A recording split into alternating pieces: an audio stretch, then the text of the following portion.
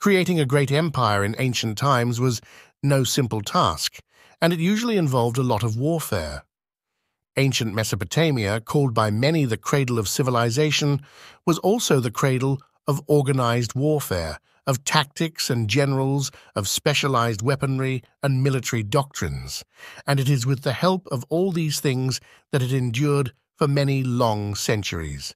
But what exactly encompassed this ancient and rudimentary military? What techniques did they employ to subjugate their neighbors and enemies? Here are the foremost aspects of the history of the Mesopotamian military. Ancient Mesopotamian chariot warfare, emerging around 2000 BC, marked a transformative shift in military tactics and was something truly innovative in the world. Chariots, two-wheeled horse-drawn vehicles, became iconic symbols of Mesopotamian power and innovation on the battlefield. Typically crewed by a skilled driver and an archer or spearman, chariots provided unparalleled speed, agility, and medium-range striking capabilities. The Mesopotamians, particularly the Akkadians and Assyrians, harnessed the prowess of chariotry to devastating effect. This seemingly simple asset became one of the most feared sights on an ancient battlefield. Chariot units operated on the principle of hit-and-run tactics, exploiting their mobility to disrupt enemy formations. Armed with bows or spears, charioteers unleashed volleys of projectiles while maneuvering with remarkable dexterity. The psychological impact of chariot charges, coupled with their ability to traverse varied terrains, granted Mesopotamian armies a strategic advantage.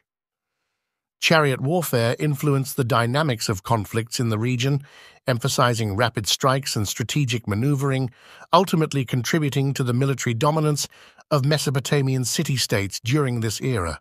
The legacy of Mesopotamian chariot warfare endured, shaping subsequent military doctrines and leaving an indelible mark on the annals of ancient warfare.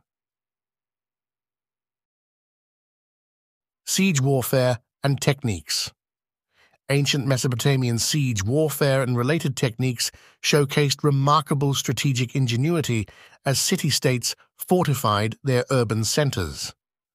Evolving over centuries, Mesopotamian military engineers devised sophisticated methods to breach formidable city walls. Siege towers, towering structures with mobile platforms, allowed troops to approach and scale defensive walls, while battering rams were employed to break through wooden gates.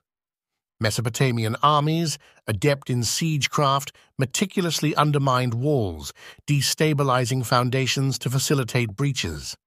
And considering that the power of Mesopotamian city-states was centered on fortified settlements, the evolution of siege warfare was almost natural.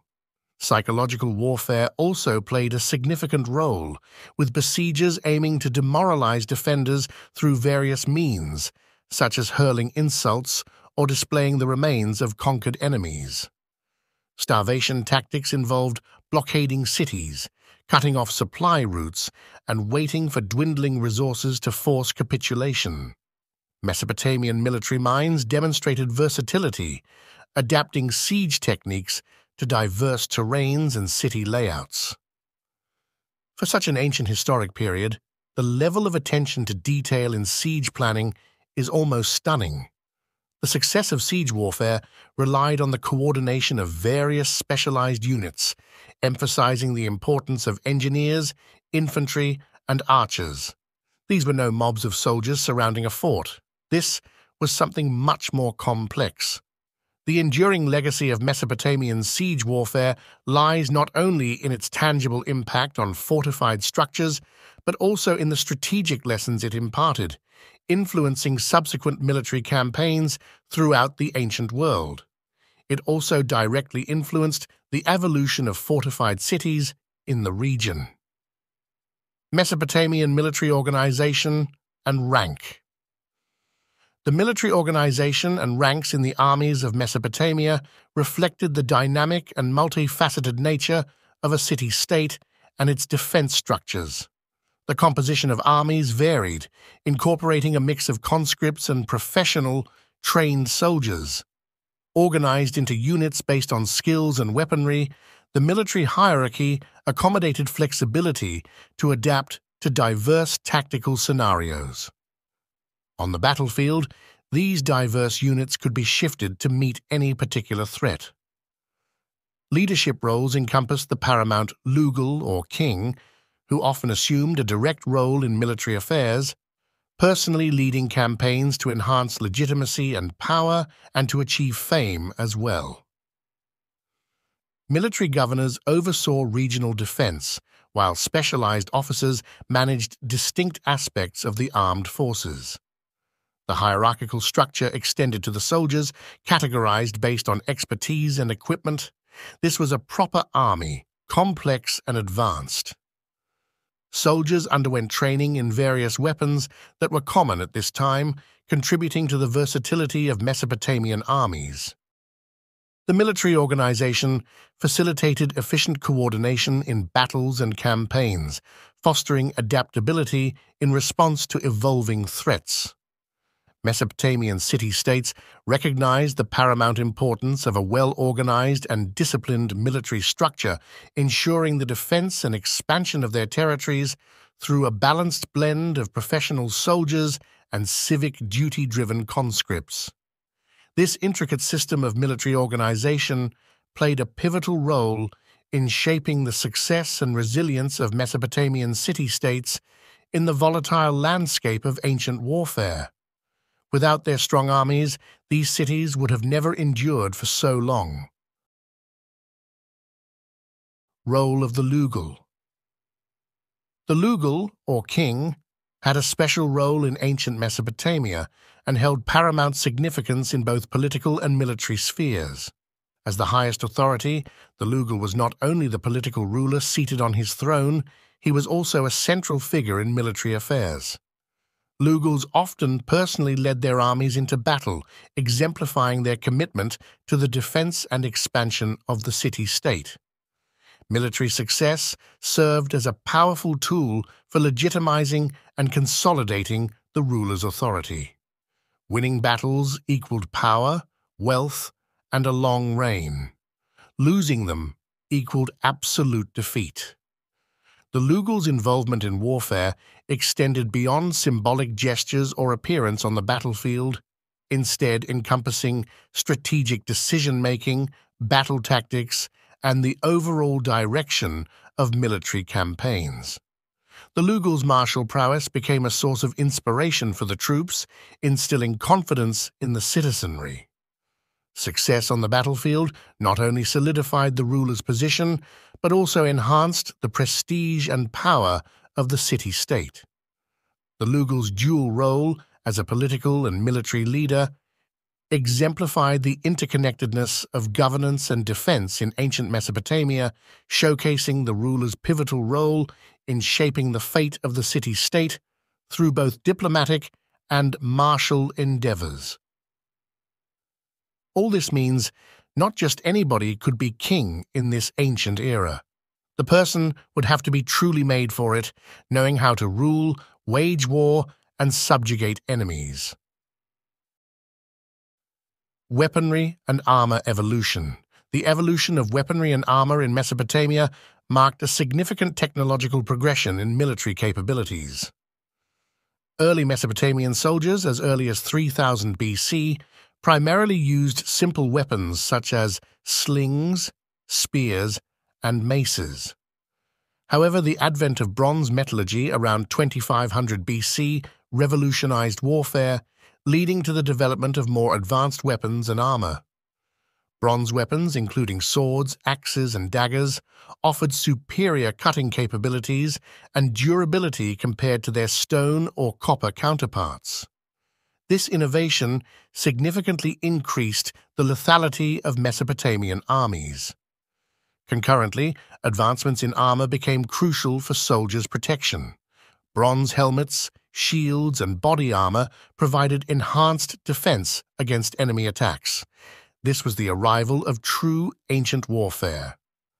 Over time, almost a millennium later, Mesopotamian craftsmen refined their metallurgical techniques, incorporating iron into weaponry and armor around 1200 BC. This transition to iron further strengthened military capabilities, as iron weapons were more durable and could be produced in larger quantities. The continuous evolution of weaponry and armor in ancient Mesopotamia demonstrated the region's adaptability and commitment to staying at the forefront of military technology, influencing subsequent developments in ancient warfare. It also showed that warfare was always the #1 priority. Use of cavalry.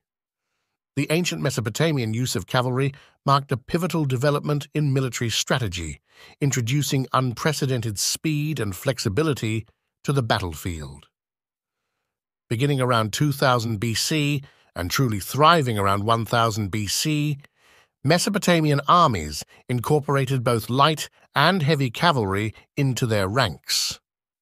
Light cavalry, often armed with bows or javelins, excelled in reconnaissance, harassment of enemy formations, and engaging in hit-and-run tactics. Their agility allowed for swift maneuvers and the exploitation of terrain, making them invaluable in diverse combat scenarios. Of course, good horses were paramount for this, and the Mesopotamians bred quality horses suited for these roles. Heavy cavalry, on the other hand, played a crucial role in charging enemy lines and engaging in direct combat.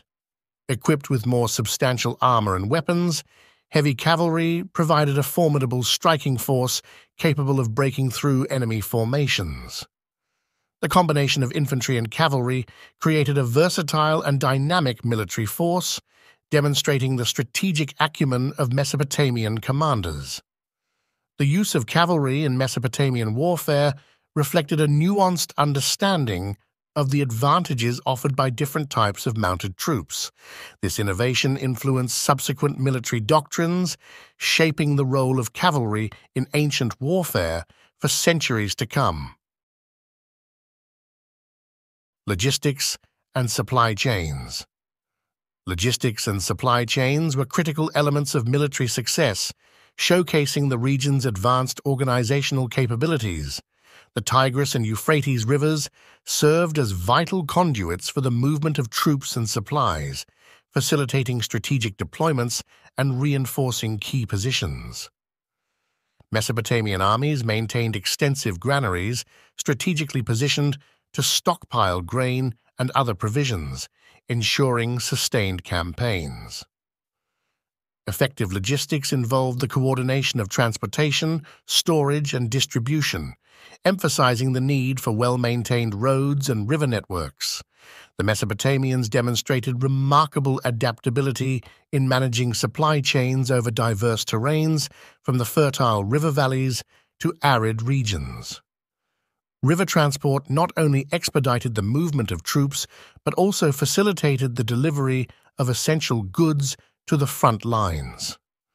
Strategic depots ensured that armies remained well-fed and equipped during extended military operations, contributing to the overall effectiveness of Mesopotamian campaigns. The sophisticated logistics and supply chain management of ancient Mesopotamia played a pivotal role in sustaining military endeavors, showcasing a level of organizational sophistication that was crucial for maintaining dominance in the volatile landscape of ancient warfare. An enduring legacy of ancient warfare. In conclusion, the history of ancient Mesopotamian warfare is marked by innovation, adaptability, and true strategic brilliance. From the revolutionary chariot warfare that reshaped battlefield dynamics to the intricate siege techniques that fortified city-states, the military prowess of Mesopotamia left an incredible mark on the flow of ancient history. What is more, it shaped the history of civilizations that would come centuries later, firmly setting the foundations of warfare and dynamics between different civilizations, which were often rooted in warfare, conquest, subjugation, and brutal combat.